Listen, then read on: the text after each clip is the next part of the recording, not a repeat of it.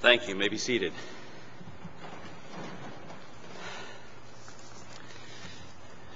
Doing that pre-sermon run, getting a little harder as I get older.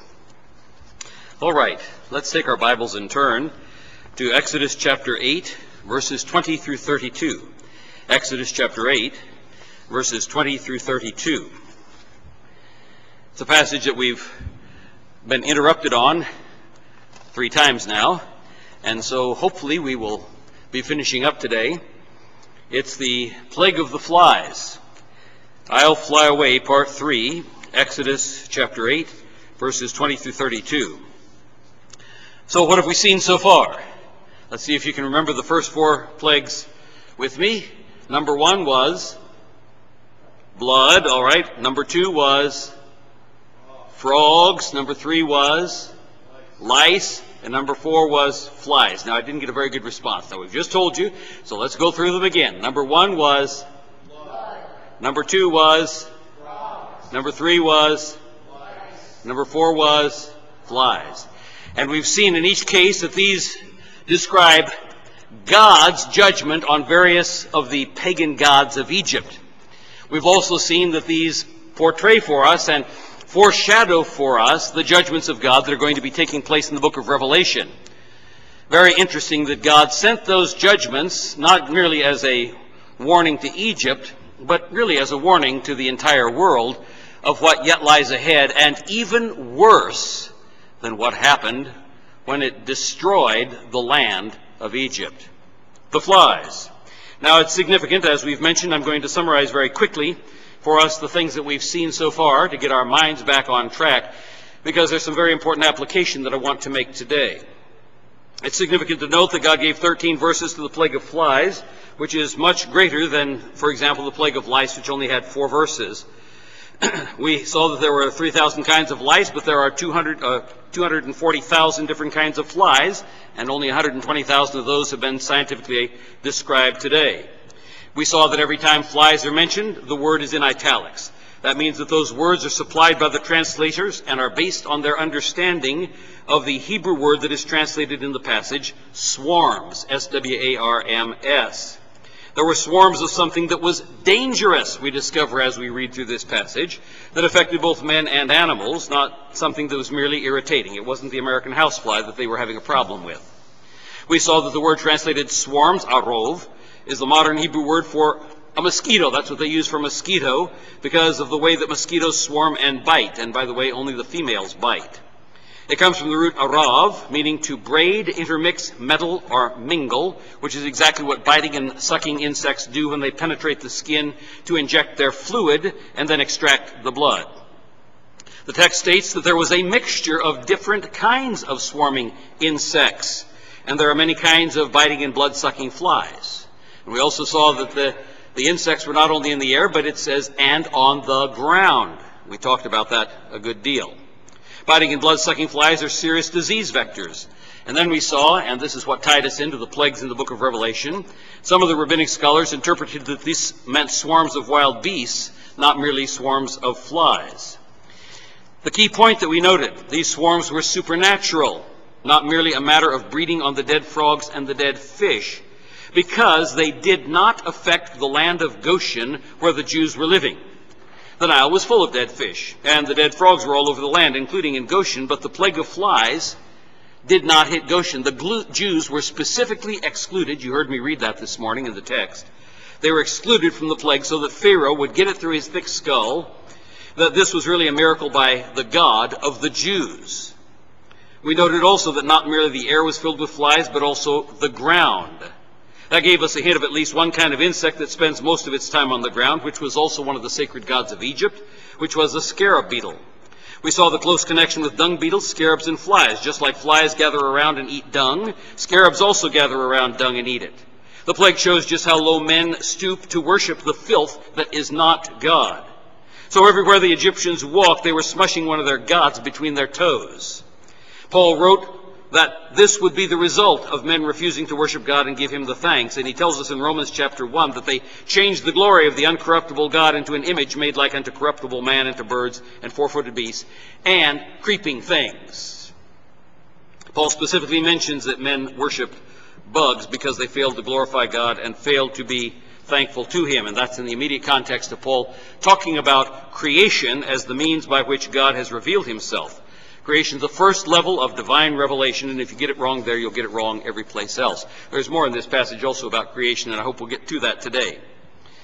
Since the word for swarming refers to these biting, blood-sucking type of insects, they're not just harmless insects. Flies were considered a god, we saw, by various ancient cultures, specifically part of the worship of the Philistine city of Ekron, where the Bible tells us that they worship Beelzebub, literally translated the Lord of the Flies. And Ahaziah, king of Israel, tried to inquire of Beelzebub, and as a result, God cursed him to death. In other words, you worship a pagan god, and the sentence is the death penalty. Beelzebub, we saw, was also known as the Lord of the Dung. In Matthew and Luke, the Pharisees accused Jesus of casting out demons by the power of Beelzebub, the prince of demons. So Beelzebub, the one who's known as the Lord of the Flies, the Lord of Dung, was still around and well known 850 years after that incident with Ahaziah in the king of Israel.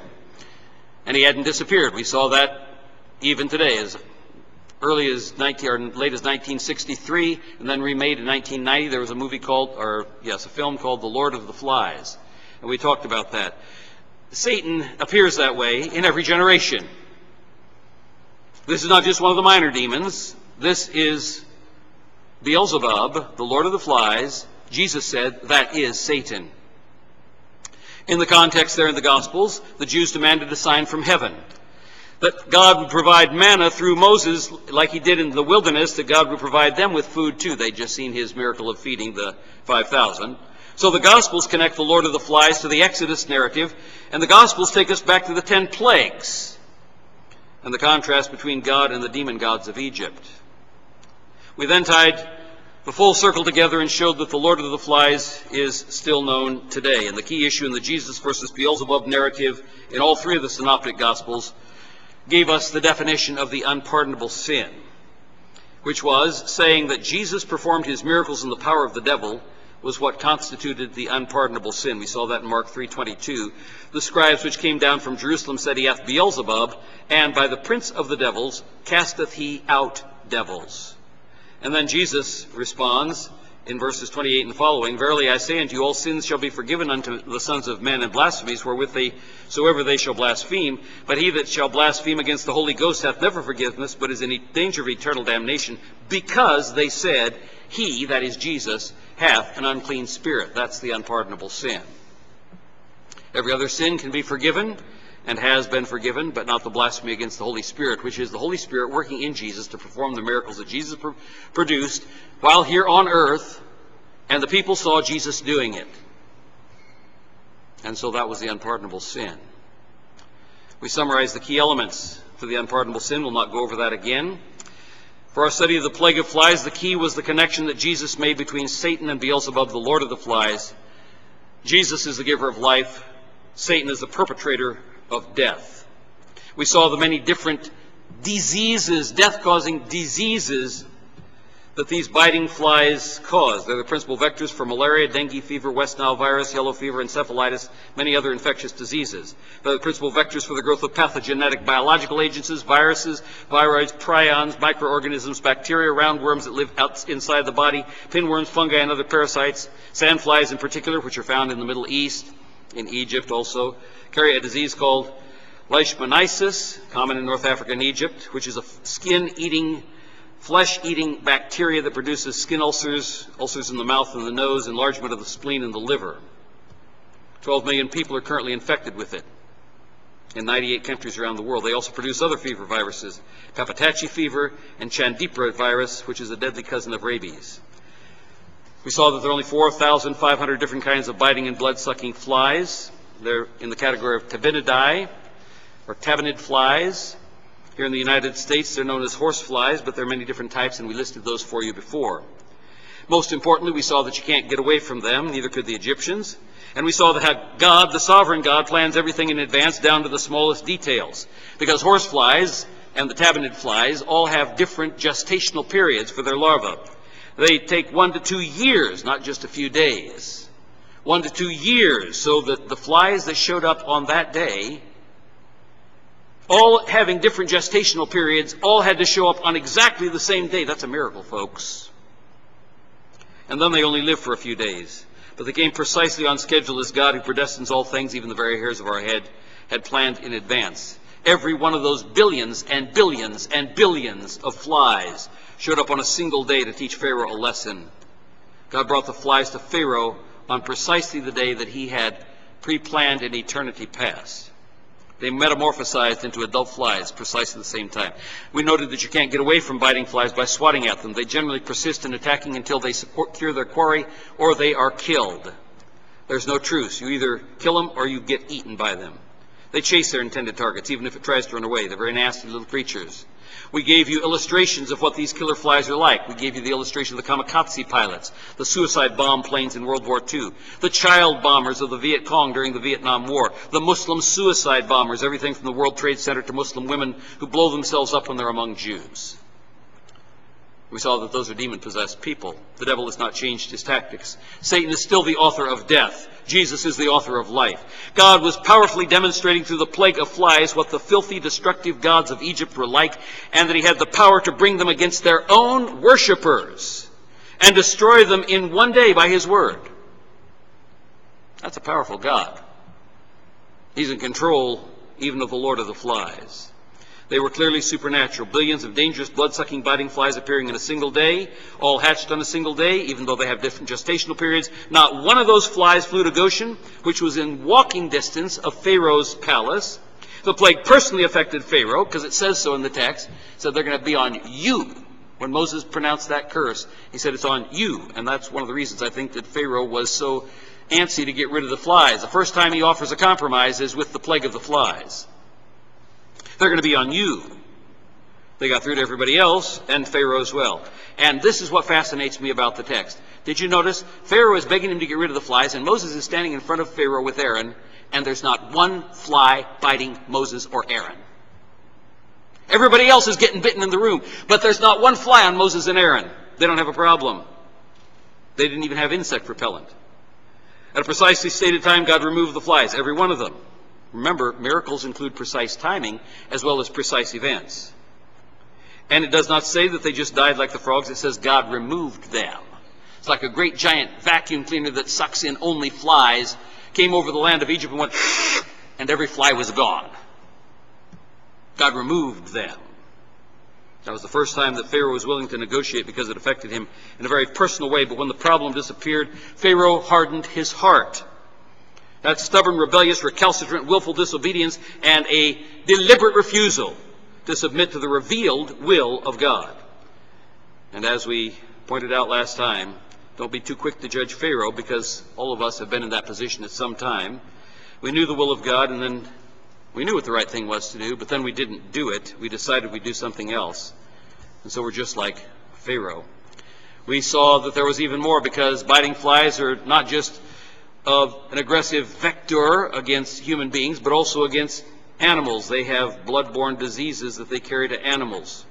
Apparently Pharaoh cared more about his animals than he did about his people. We saw that blood-sucking and blood-biting flies carry the equine infectious anemia virus that attacks horses, which was a serious problem for Pharaoh since he depended on his chariots. We saw that blood-biting and blood-sucking flies are also known to transmit anthrax among cattle and sheep. So you see why Pharaoh's kind of worried about having this many flies around.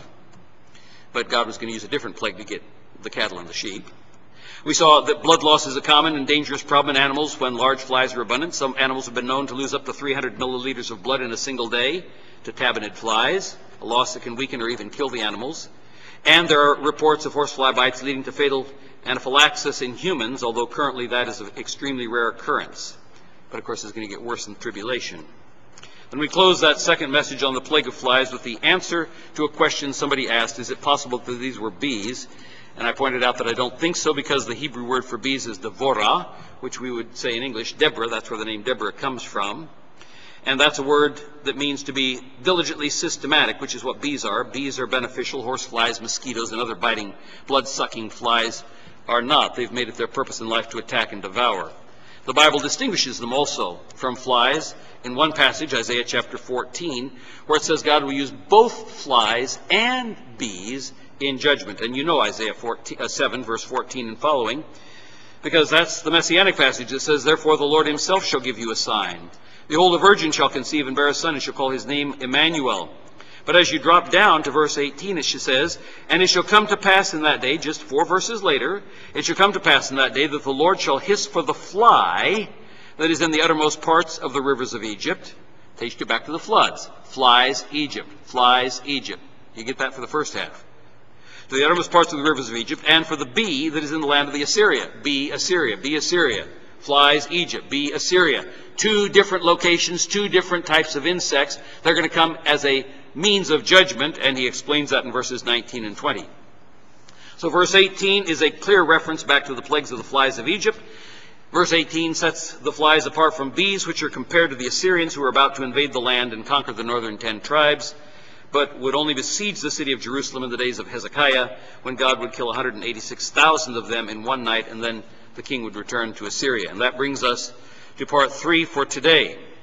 And first of all, I think what we need to understand, because it is hard for us to understand, why in the world would anybody worship flies? Doesn't that strike you as kind of odd? I mean, isn't that weird? Why in the world would anybody worship flies? Well, you get a hint when you realize there is a super-duper supernatural demonic being who's known as the Lord of the Flies. Why would anybody worship flies? That's because we're Christians. We don't think that way, but the pagans worship any supernatural power that can harm them. Pagans are always busy trying to pacify the, quote, gods. Busy trying to feed the gods. Busy trying to do the things that the gods want them to do, because they're afraid that if they don't do that, then the gods are going to smack them. Pagan religion is based only on fear. It's never based on love. It's never based on relationship. There is a God in heaven who will judge, and he is worthy to be feared. But for the Christian, our relationship with the God whom we worship is based on our love for him, because his love for us. We love him because he first loved us. It's based not merely on the Old Testament Mosaic law, if you do this, I'm going to smack you. It's based on a relationship with Jesus Christ, who loved us and gave himself for us. So you have to be able to understand this plague of flies and why this is such a serious thing, and why in the world anybody would worship flies in the first place. You have to get back to think, like, what do the pagans think? And they think that this is something that could really hurt them, because they understand that the power behind the one who calls himself the Lord of the Flies is Satan himself. We know that those powers behind all these things that men worship are demons. And number 2, Satan, the ruler of the demons, delights in defiling and destroying man who is made in the image of God. And what better way to do that than through flies? When Satan can defile a man, it's like ripping and shredding and throwing every filthy thing that he can at a picture of God. You see, you reflect the image of God. So if Satan can defile you, if he can make you filthy, if he can make you vile, if he can make you dirty, if he can rip and shred you, what he's doing is ripping and shredding a picture of God. The image of God, the reflection of God. He's not it. God has promises for you as a Christian that Satan will never get. And he hates you for that. So his goal is to defile you if he possibly can. Sort of brings to mind the hatred of the hippies in the 1960s burning the American flag, or the violent Muslim mobs burning the pilots alive in their cages while the Muslims shouting with joy and cheer, and they put that on Facebook. Burning man to death in a steel cage as he screams and writhes. That's Satan, people. That's not the God of the universe who created all things and who loved us enough to send his Son to die for us. Third, when Satan defiles a man, he loves to choose that which is most disgusting, most vile, and most degrading. Hence he chose vicious, filthy, disgusting, dangerous, vile, dung-loving flies and beetles as the symbol through which the pagans would worship him. That brings us to some other key passages in the Bible that talk about the plague of flies in Egypt. For example, Psalm 78 has an extended section talking about the plagues of Egypt. They didn't forget in the Old Testament. That was supposed to be a turning point for Israel. Those plagues in Egypt, when God brought them out of Egypt, he formed them into a nation. The crossing of the Red Sea was the point at which Israel became not just a genetically related group of people. That was the point at which they became a nation under God as their ruler. A nation that would have first the tabernacle and then the temple. A nation that would come before God and offer him sacrifices on his holy Mount Zion in Jerusalem. They sang about that just a few minutes ago. The plagues are a key turning point in the life of Israel, and so we find the plagues on multiple occasions referenced in the rest of the Old Testament. Here's Psalm 78. It's an extended section talking about the plagues in Egypt, what God was teaching both Pharaoh and the children of Israel through the plagues and the deliverance of his people. And it clearly identifies the type of flies. We weren't just guessing back there when we understood that word swarms to be biting and blood-sucking insects. It clearly identifies the type of flies in the plague as being biting and blood-sucking type. Starting in verse 41. We could read the whole thing, but we're not going to. We're just starting in verse 41. Yea, they turned their back and tempted God, and limited the Holy One of Israel. They remembered not his hand, nor the day when he delivered them from the enemy, how he had wrought his signs in Egypt, and his wonders in the field of Zoan. Now, here we go. Here are the plagues of Egypt. And had turned their rivers to blood, and their floods, that they could not drink. He sent divers sorts of flies among them. Now look at the next phrase. Which devoured them. These weren't just dirty little creatures that they were smushing around and that were sitting on their skin and irritating them. It says they were flies which devoured them, and frogs which destroyed them. He gave also their increase unto the caterpillar, and their labor unto the locust. He destroyed their vines with hail, and their sycamore trees with frost. He gave up their cattle also to the hail, and their flocks to hot thunderbolts. Now look at verses 49 and 50. Very interesting verses here. He cast upon the fierceness of his anger, wrath, and indignation and trouble by sending evil angels among them. He made a way to his anger. He spared not their soul from death, but gave their life over to the pestilence, and smote all the firstborn in Egypt, the chief of their strength in the tabernacles of Ham, but made his own people to go forth like sheep, and guided them in the wilderness like a flock. Now, I emphasized it as I was reading it, but I want to bring your attention to those three verses that I just mentioned. Verse 45 is obvious. It tells us what the flies did. It says, he sent diverse sorts of flies among them, which devoured them. There were multiple different kinds of flies. Same thing that we noted when we looked back in the book of Exodus. It wasn't just one of the 4,500 different species of tabinid flies. It says he sent diverse kinds, different kinds, multiple kinds of swarms that devoured them. That verse tells us the flies were not just ordinary house flies. The flies devoured them. It also tells us that there was not just one kind of biting, blood-sucking fly. It says diverse sorts of flies. There were multiple kinds of tabinidae that make it even more miraculous because, of course, all of those different tabinid species have different gestational periods. We mentioned that a moment ago. Not just one kind popping out all at the same time. All of them hatched the full-grown flies on the day of the plague. We have also seen the connection with the dung beetles or scarabs through the principal demon Satan, the lord of the flies, and the lord of dung. We see how it fits the statement that there were many kinds of these insects and judgments on their gods.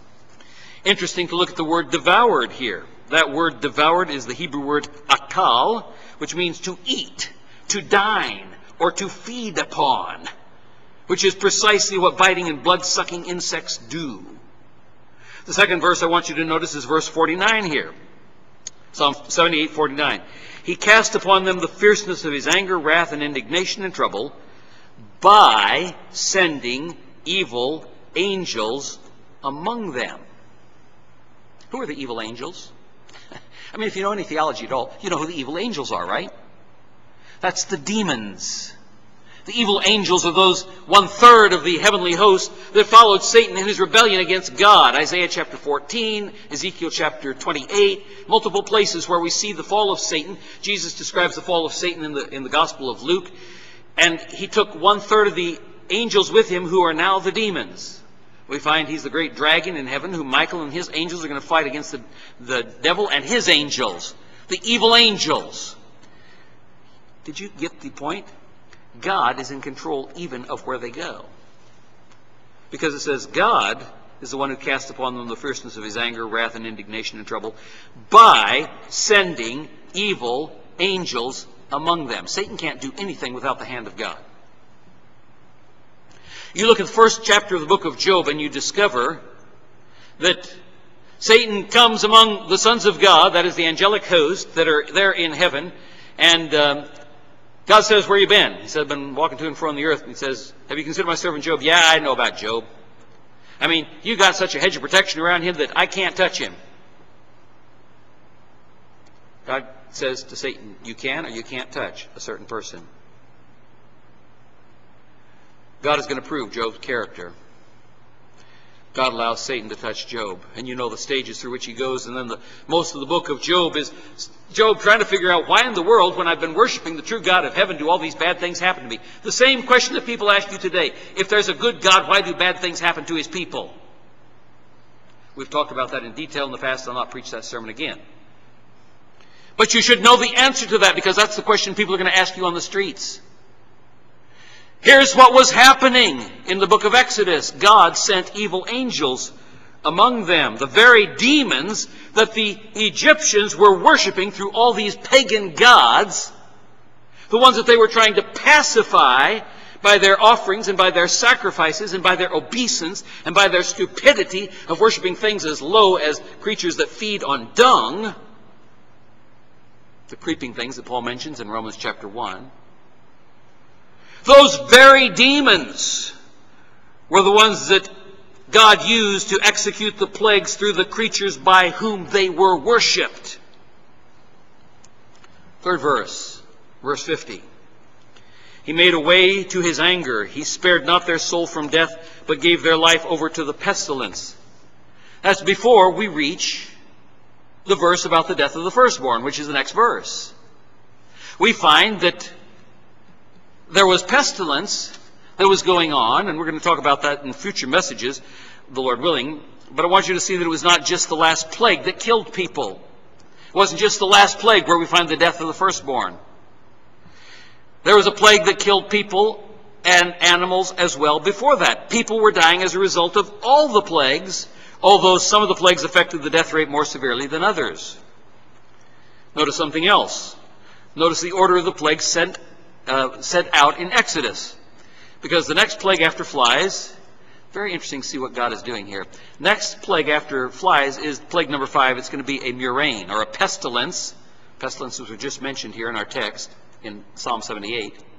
A pestilence on the cattle, horses, donkeys, camels, cattle, sheep, goats, and so on, the livestock.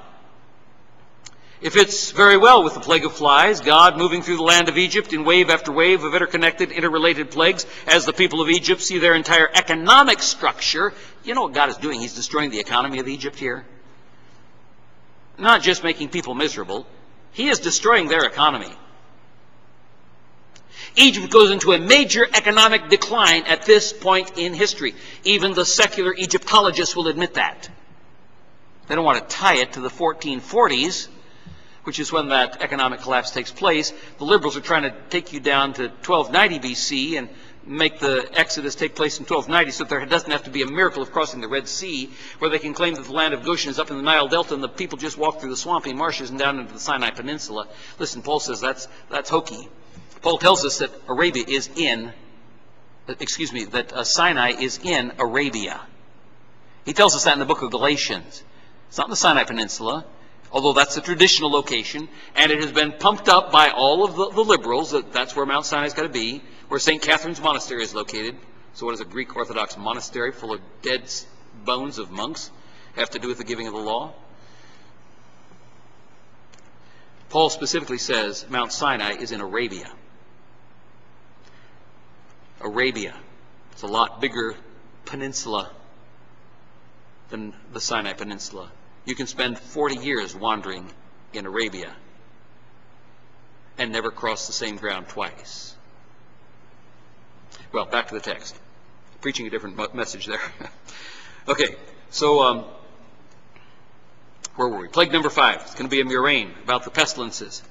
And it causes the entire economic structure of Egypt to collapse around them. Just remember, God could do the same thing here in the United States, and I think he will. And God can bring about not only pain, but a nationwide Black Friday crash again. I want you to notice something else. Now, this is really important, because we're going to see here the difference between the way believers understand what's going on and the way in which unbelievers understand what's going on. And we're going to see multiple illustrations of this all through Scripture. Notice this. I already pointed out that the blood rivers could produce dead frogs and fish, and that dead frogs and dead fish could be the breeding ground for flies, and that flies could carry disease that kill livestock. Do you see what God is doing? He's setting you up to have to make a choice. What God is doing here is blinding the minds of them that believe not. Because there are always two possible explanations for the events of history. We see this over and over in the Bible.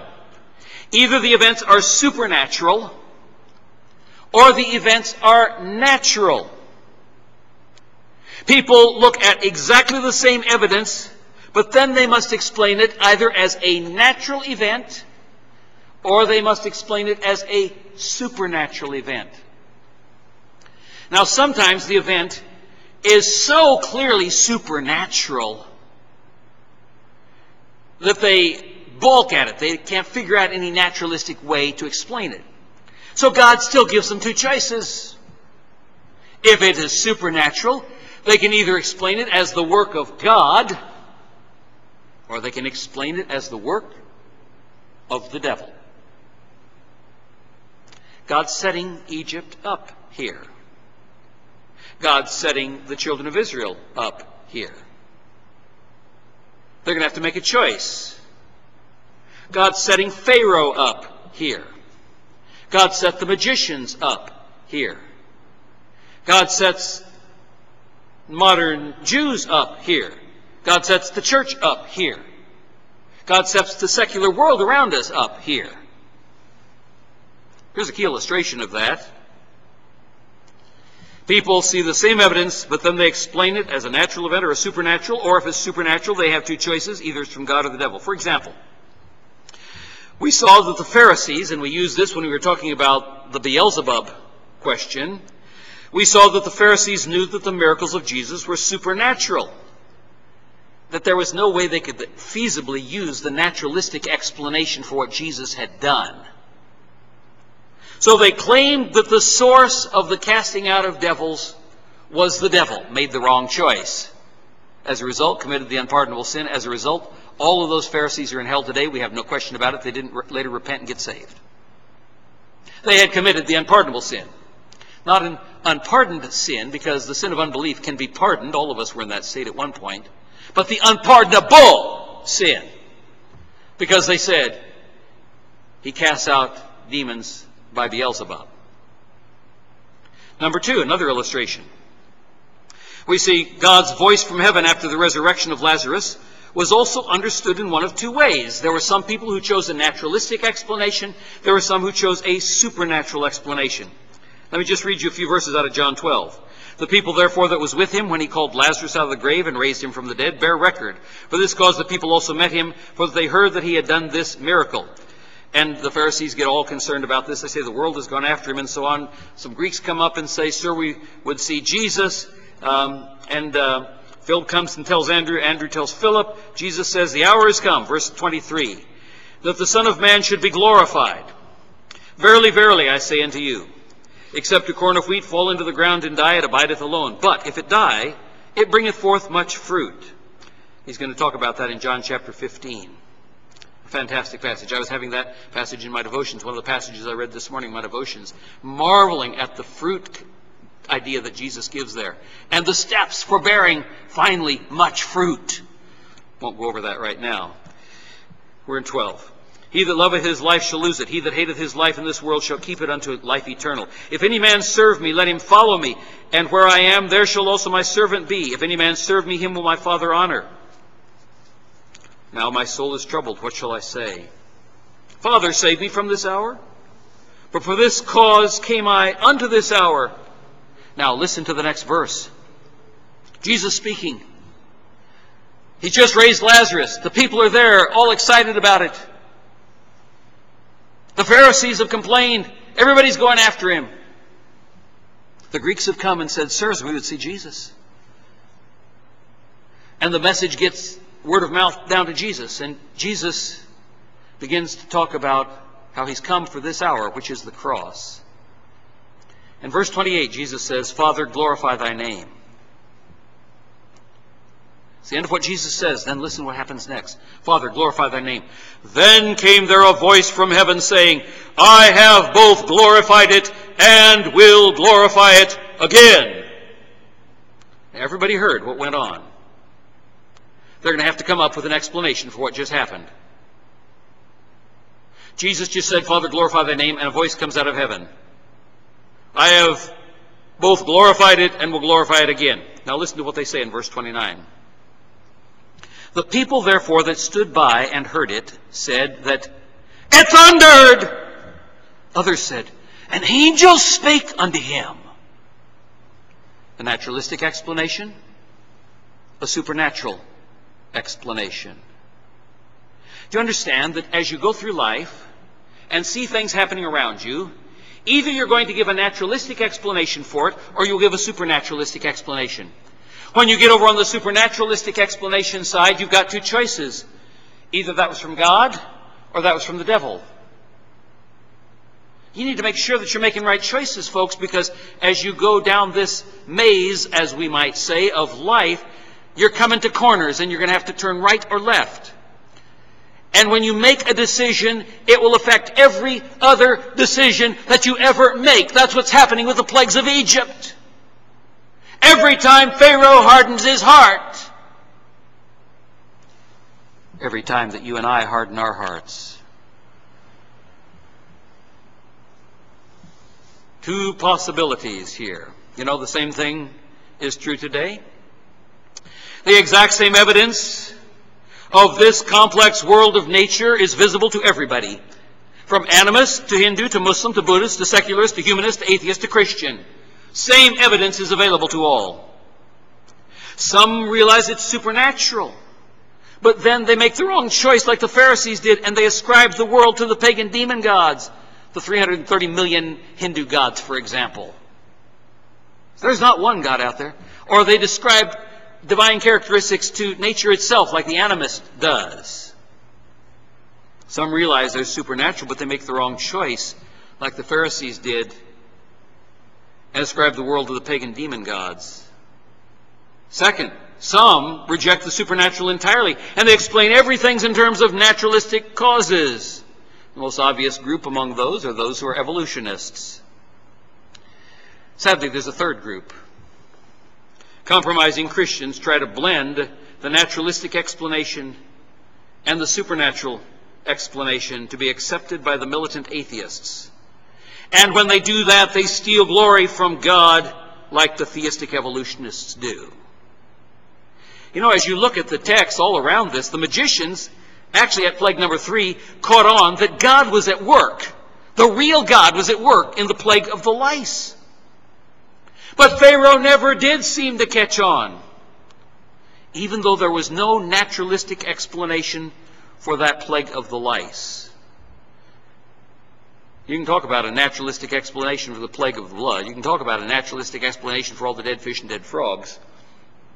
One following after the other. What's the naturalistic explanation for the lice? The magicians got it. They said, whoa, there's no way. We can't do that. God just turned all the dust of Egypt into lice. No naturalistic explanation. That kills the naturalistic argument that the humanists like to have against the 10 plagues, not to mention all the other incredible supernatural keys that we've just mentioned a few moments ago, like the timing, the freedom of Goshen from the flies, and so on. A man must willfully reject God in spite of the evidence. God always gives a way open to hell for the man who is insistent on rejecting him. Just like God always gives a possible explanation for his work, like the naturalistic explanation for the voice of God, the naturalistic explanation for the plagues, the naturalistic explanation for the creation.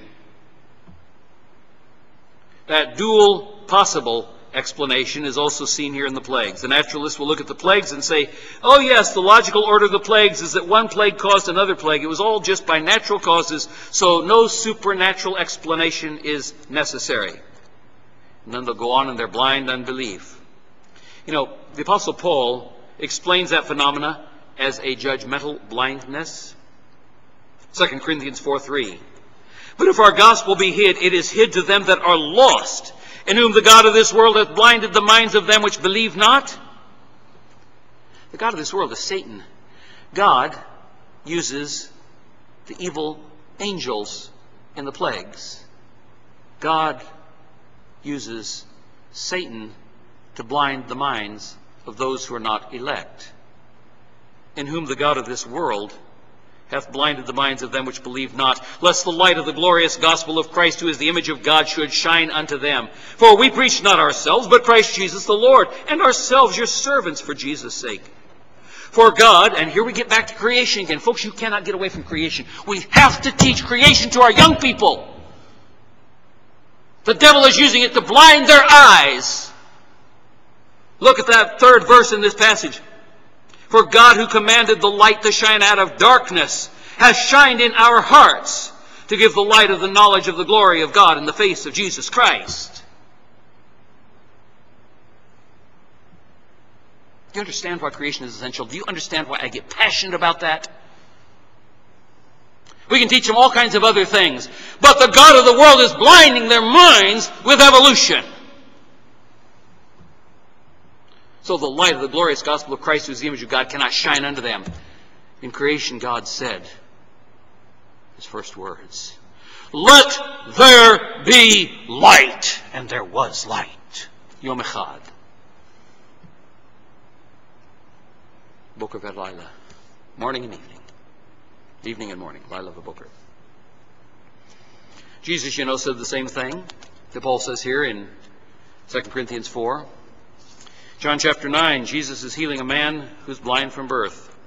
As Jesus passed by, he saw a man which was blind from birth, and his disciples asked him, saying, they had some odd ideas, Master, who did sin, this man or his parents, that he was born blind? Jesus answered, neither hath this man sinned nor his parents, but that the works of God should be made manifest in him. God predestined a blind man. Not because God looked down the corridors of time and saw that he would sin, so God said, I'm going to fix him, I'll make him blind.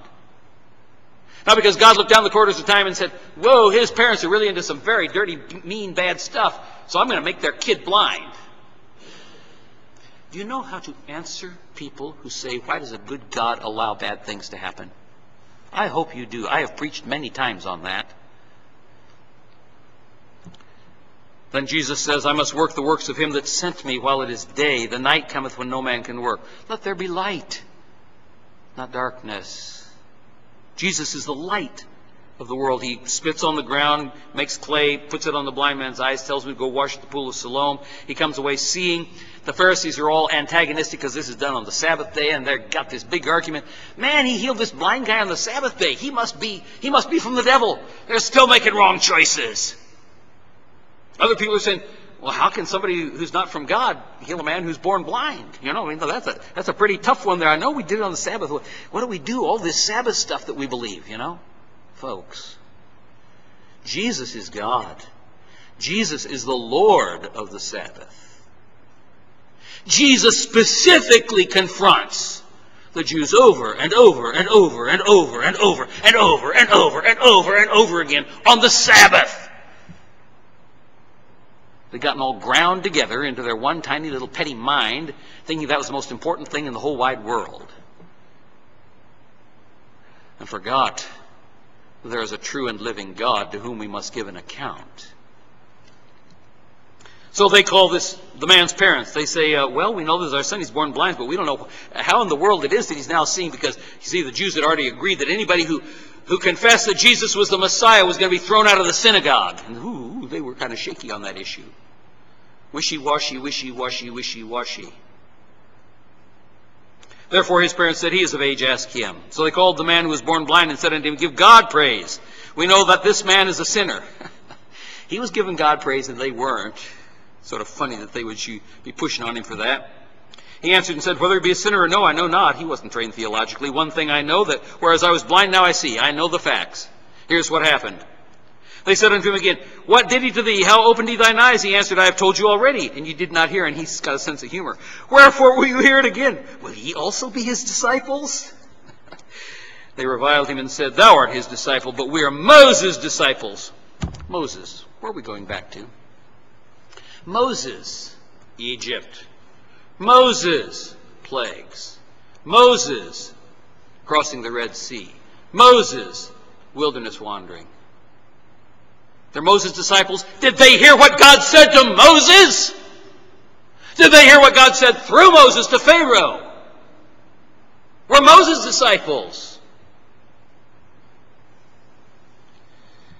We know that God spake unto Moses, but as for this fellow, we know not from whence he is.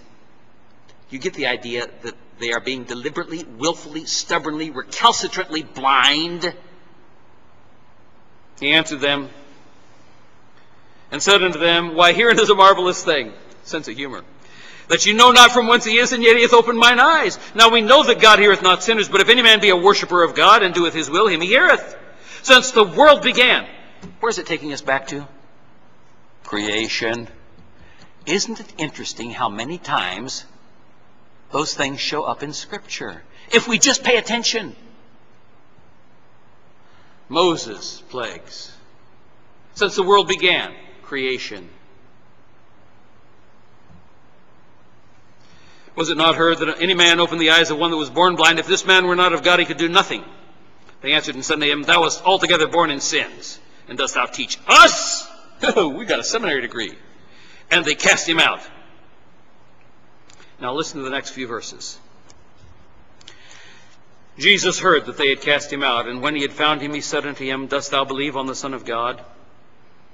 He answered and said, Who is he, Lord, that I might believe on him? And Jesus said unto him, Thou hast both seen him. You've had light come into your body. I've just healed the organ of sight, and you have seen him. And it is he that talketh with thee. And he said, Lord, I believe. And he worshipped him. And Jesus said, For judgment. Do you remember the plagues? I am come into this world, that they which see not might see, and that they which see might be made blind. And here's our key. Here's Jesus saying the same thing that the Apostle Paul will say in 2 Corinthians chapter 4. Some of the Pharisees which were with him heard these words and said unto him, Are we blind also? Jesus said unto them, If ye were blind, ye should have no sin, but now you say, We see. Therefore your sin remaineth. The God of this world hath blinded the minds of them which believe not, lest the light of the glorious gospel of Christ, who is the image of God, should shine unto them. Jesus gives that to us here in a nutshell. Well, our time is up. I wanted to make a little break at this point and list all 10 plagues for you and show you which of each of the 10 gods of Egypt were being attacked or were being judged by that plague. But our time is up, and we'll have to save that for next week. Our gracious Heavenly Father, how we thank you so much for your word and for its power. How we thank you for our Lord Jesus Christ, the one who is the Creator. In the beginning was the Word, and the Word was with God, and the Word was God. The same was in the beginning with God. All things were made by him, and without him was not anything made that was made. In him was life, and the life was the light of men. Life and light. And it's John's Gospel, beginning with creation, that we always go to when we want to lead somebody to Christ, and yet we ignore the foundation that he is the Creator as well as the Redeemer.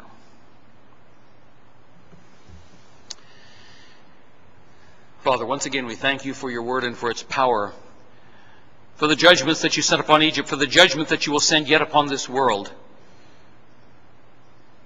and for the things that we're supposed to learn about that here in time present, because we're still battling against the forces of darkness, the forces of hell, the forces of Satan. We wrestle not against flesh and blood, and the battle is intensifying. And you've given to us the armor of God to be fully clad in it, so that we can stand against the wiles of the devil. But most of us have taken it off so that we might dangle our feet in the water and hum stupid melodies to ourselves as we look at the clouds.